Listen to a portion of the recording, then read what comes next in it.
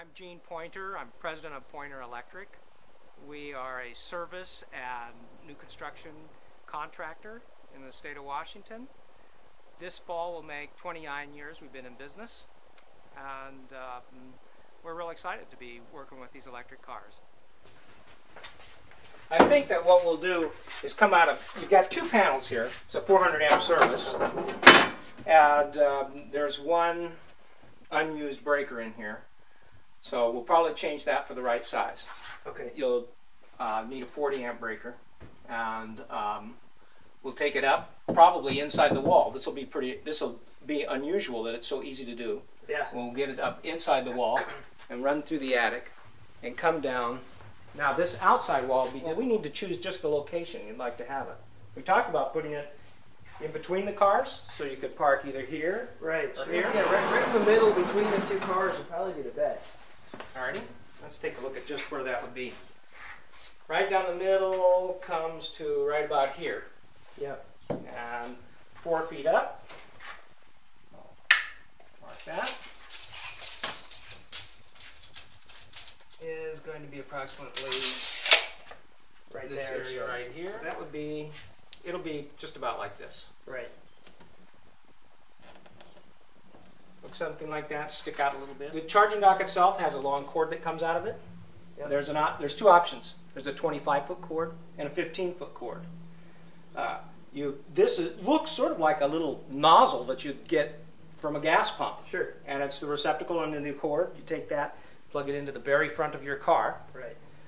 The thought here is that if you were to get the cord tangled up around the front bumper, yeah, you want it such that when you back out, it pulls the cord right out of the bottom of that and doesn't cause any damage. So there is a safety feature built into the station. This is made to come out, and as soon as the cord is pulled down, it opens a relay, shuts the power off, and the cord will pop right on. This cord is never energized until you actually plug it into the car and latch it.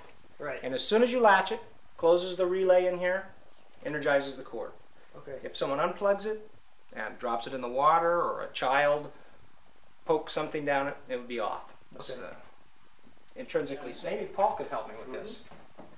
Let's see, this cord is, if you would hold that little knot right up there about where the cord's coming out on the picture. I'm going to find my 15-foot mark. This is my 15-foot mark, so you'd easily be able to plug it into the car that was parked here, or a car over here, plugs right into the center right there. The other option is the 25-foot, and with the 25, you would probably be able to back the car in and plug it in right in here, that or over here. It kind of seems gives to give the most versatility, really. It does. The disadvantage of the 25-foot cord is there's just so much more cord to mess with. Right. But, and it's a pretty meaty cord. You said it's about the thickness of your thumb, right? So yes. Probably weighs quite a bit. There is a hook that goes on the wall right here that you can roll the cord up on. Okay. And the hook is made for 15 feet of cord. If you get the 25-footer, you're left with a little bit of cord to figure out what to do. I will end up emailing all the information I find here on this assessment to AeroVironment. Okay. Now, I suppose they forward it to Nissan, then they understand what the installation is to be. Now, this looks like it's probably pretty close to a standard installation. A standard installation is one that's within 30 feet of the electrical panel, 30 feet of wire. Okay. That's 30 feet of wire. So I've taken a picture of that. I'm supposed to take a picture of the electrical panel also. If it goes over 30 feet, what are that the becomes a difficulties? custom installation, and when I submit to AeroVironment my findings, I'll say it's a custom installation. There's going to be an extra 5 feet, and I describe the situation. It may be more. It may be something that's completely unusual. It might be that it would be a custom installation. I have to go outside the building and all the way down and around the other side. What are some of the things that you guys? How many of these have you?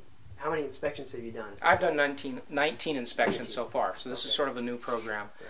But I have run into a case where the people had a basement Right. The electrical panel was in the far end of the basement, and the garage is on the other end of the house, up at the second level.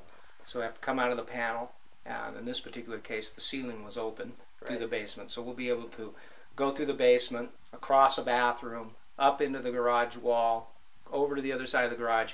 Pretty extensive installation. Some others are much easier. Most are easy. So a lot of our readers are probably going to be curious about what the warranty is when they get it installed from AeroVironment for this the charging station. Can you comment on that? Sure, absolutely. So AeroVironment supplies a 3-year full on-site warranty when we do the installation of the charging box. So if you ever have any issues, the contractor will come out to your location. They have a proprietary service tool that they can actually test the unit. This is special to the AV contractors. It simulates the Nissan Leaf, so they can identify if there's a charging issue or any utility power problems. And for this reason, we really recommend that you use our service. For a renter, or if you don't own the home, then what you need is a consent to modify form, and that is downloadable off of the Nissan Leaf website. Also, some other considerations are if you work or if you live in a homeownership association, HOA, then we also have an HOA approval form, because many times there are restrictions to whether or not you can leave your garage door open or put a basketball court in your front yard.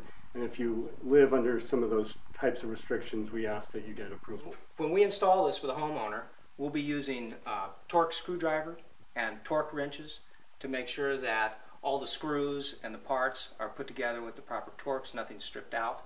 After we're all done, we have a box that AeroVironment supplies that we'll plug the cord into, and it puts a simulated load on it, tests for the GFI, tests to make sure that everything's in good shape. And after we're done, we will, as electrical contractor, be stocking replacement parts.